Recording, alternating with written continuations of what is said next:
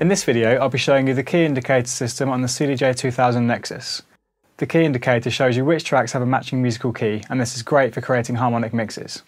So, as you can see, this deck here we have playing, the key is displayed in the top right hand corner.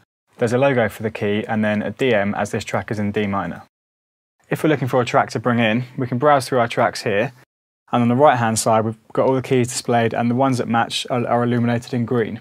So we simply scroll to one we want, one that matches, this one here, and we know this mix is going to be completely harmonic.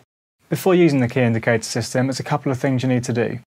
You need to analyse your music within Rekordbox to find each track's musical key. Simply right-click each track and then click Analyse Key. The key will then be displayed in the column on Rekordbox. Secondly, you'll need to set the second column on the CDJ to Key. To do this, go to Preferences, click on Export and then click on the Column tab. Set the column to Key. This will then display the right-hand column on the CDJ as the key. Once you've done this, you'll need to re-export your tracks to update the key information on your device. This will also apply all of the column settings. When you scroll through your tracks on the CDJ, you will now be able to see their key. Now you know how to find a track's key, and you've found a track to mix in with a matching key, you need to beat match them together. Obviously this means changing the speed of the track, and just by going up or down by 6% will change the key by one semitone. So this means a 1 or 2% pitch increase or decrease can start to change the key. This can make your mix sound discordant.